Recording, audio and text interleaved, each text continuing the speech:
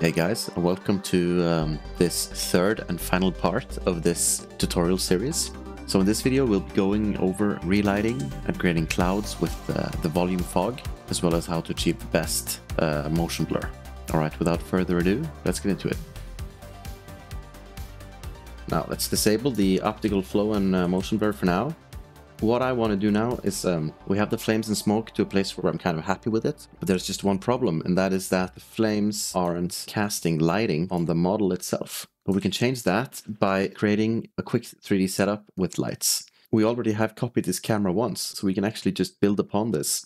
Let's just move this up a little bit to create some more space. And let's create a merge 3D. Let's pipe this camera in there. Copy the merge with the animation. Pipe that in, and then we pipe this part into there. Alt and drag and hide incoming connections to make it a bit tidier. Now, if we also create a renderer 3D, quickly just view that, switch it to hardware render, and then enable lighting. Now we have a new quick 3D setup with just the model. And if we were to add a merge 3D here, let's also just move these up like this. If we just view that, now we still have the model here, but it's not affected by the projections or the particles. It's on its own. We can add a point light. We just add this in here. Let's move it also so that it is on the same side as the camera. Just move it like so. Now we essentially have a lighting pass. If we just to quickly show you what this is doing, if we have the base render here, create a merge, view that, and pipe that in. And then, since we are in linear space, if we now increase the burn-in, you can see we now have overlaid the white part. So if we were to change this color to fire, maybe, move the lighting to better fit the source. If we just lower the opacity here, I mean, we could add a normal map and do lots of stuff with it, but I mean, just having this little light here is quite nice, I think. To increase the realism here, we could also go into the point light, go into the intensity, right click, modify with shake. That way we can, if we just view this, we're now creating, lower the smoothness, something like that. And then maybe the minimum would be half, and then maybe we can add increase the smoothness to 1.5 like that. If we overlay this on top now, we've essentially added lighting on the model. We could also increase the blend. We could also color correct this in any way we wanted.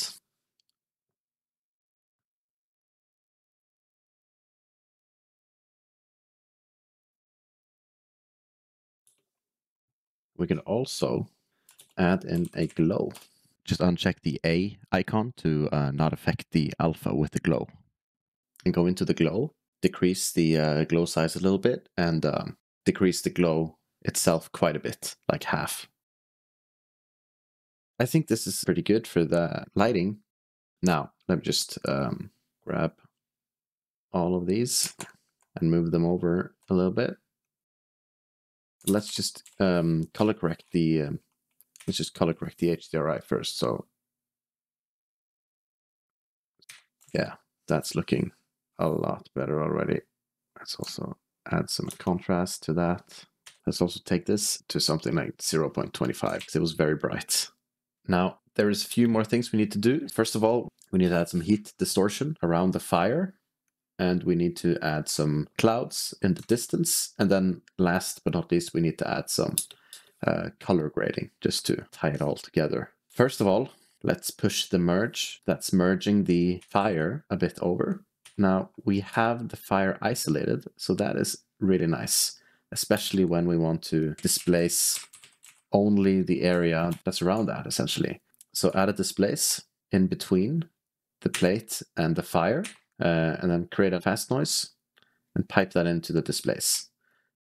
Now, if we increase the scale of the noise, the detail, and the contrast, and the seethe rate, you can see we have some quick and dirty distortion already. This is affecting the whole image though, and we want it just to be around the area where the fire is. Luckily, we have essentially an isolation of the fire. So let's just use that. Pipe this into the blue mask of the displace. Now you can see that the displace is affecting only the area of the fire. So if we put the fire back on by viewing this, this merge here, also add a erode and dilate node like this. This is just to increase the distortion amount. So if we maybe write in something like 0.02, essentially this white area here is the area we are allowing to be affected by the distortion. So if I just turn this off and on, you can see it's quite a huge difference. If we have this on now, and then we view the merge with the fire, now you can see there is some pretty decent distortion happening. Maybe we could even make some changes to the distortion and increase the displacement like that. That's maybe a little too big. Something like that. So with the fire on, that's looking good. However, we have a lot of this distortion as the engine is coming up towards the camera, and it's a bit too much. I would like the distortion to be just as it's passing the camera like this. So at frame 55 in the displace node, I'm going to go to the settings, and then over the blend setting, just click here to add a keyframe, and then drag this all the way to 0, and then go forward a few frames, and then enable it here. So it'll be like we get it as it's flying by. Yeah, like so. We could also add a blur node. Let's just view the mask and see what we're doing. And then go into the blur node and play around with the amount of blur, like so.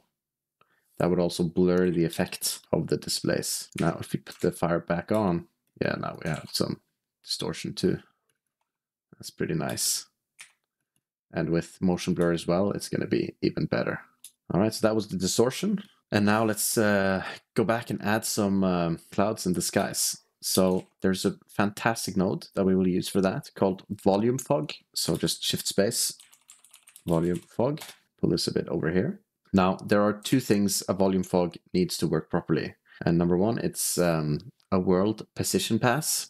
So go into the render 3D, under output channels, enable world position pass. And the other thing it needs, it is a 3D scene. So we can pipe the camera into the pink input of the volume fog node. If we view the volume fog node and then we come into the shape here, change the shape from cube to sphere, and then increase the size a lot, maybe like to 100. I see the whole screen became white. But if we go into the noise, change the detail, and then noise scale, we play around with this setting, you can see we are definitely doing something here. We can increase the size a little bit more. Another thing you can do, you can actually make these clouds interact with lighting. But first of all, let's just try to color correct them a little bit. So if we were to choose the volume fog, choose the eyedropper and select the color from the background. Now you can see the clouds blended in nicely. This would do very well for some light clouds. But what if we want to increase the amount of clouds? We can absolutely do that by building on this with more volume fogs. Just copy the volume fog, pipe the camera into that as well, like so, and the footage into it. Actually, for this one, we're actually going to be making a merge 3D.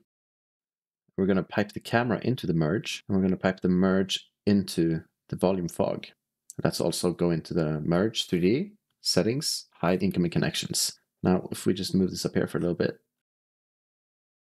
like so. Yeah, if we now add in a directional light, add it to the merge and go into the volume fog node, the new one that we created, go into light and enable do lighting. If we view the volume fog and then go into the merge 3D in the left viewer, and we can essentially affect our clouds with light. And if you want to see it better, we can increase the density of the clouds. Now you can see I'm rotating the light, and you can see that the volume is being affected by this. So I'm just trying to match the direction of the sun. Now in the scene, the camera is pointing at the moon. So I'm just trying to make the sun, the directional light, face the camera. So like, this was the previous one without lighting. This is with lighting. Now, if we tweak some settings here, increase the density all the way maybe. We can also play with the gain setting in the noise tab. We can also go into the color tab, and this has a gain setting as well. Yeah, let's just make one final adjustment to the reflection.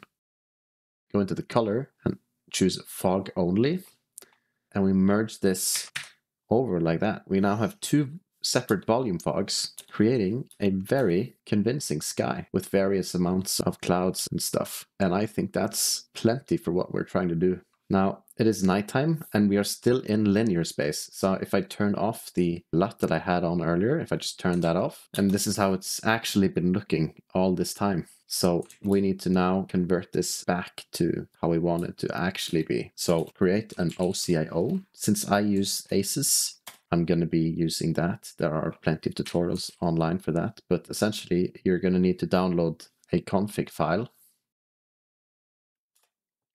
I'm going to open the config.ocio. I'm going to choose my source space as ACES CG, and I'm going to choose output Rec 709 as my desired color space. After this node, we can now do color corrections, adjust the gamma, and adjust the gain and contrast until you find something that you're happy with. Now I instantly see that there are some artifacts with the vector motion blur. The real way to do it would actually be to go into each renderer 3D node, so this one, and go into the settings, enable motion blur. The quality is set to 2 by default. Oh, and also if we press this button to enable motion blur, you can see what it's doing. Maybe 4 is enough for this one.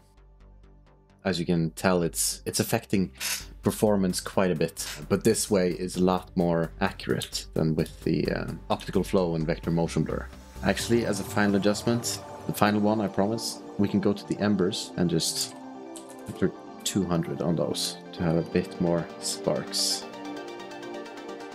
Okay guys, so this is the finished result. There are probably still things you could do to improve upon this, but I think we're gonna call it there.